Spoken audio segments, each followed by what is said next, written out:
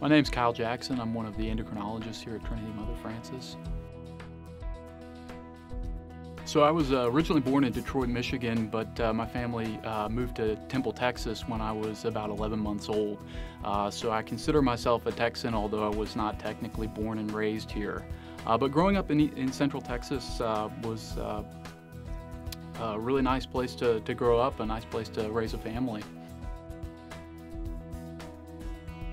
So I'd have to say probably my parents had the biggest influence on my life, both personally and professionally. My father is a physician, and I think it was his practice of medicine that really positively influenced me to pursue a career in medicine. And my mom is one of my biggest supporters and has always provided encouragement through every step of my life. I think I chose to go into medicine because of my exposure to medicine from an early age, growing up in a medical family with a parent that's a physician. My father's practice of medicine is what made me originally decide to go into medicine, and then it was my experiences later on in life that confirmed that decision and led me here to where I am today.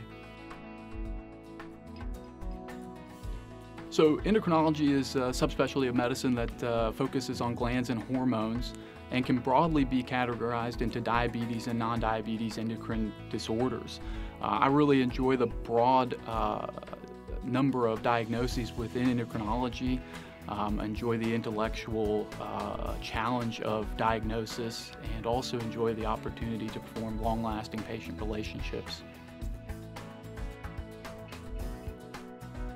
So I think that patient care is important. I think that care must be individualized to each patient's specific needs. And I believe in treating people instead of just symptoms or abnormal lab values. I think something interesting about me is that I'm actually a third-generation physician. So my grandfather and father are both physicians, as well as my older brother.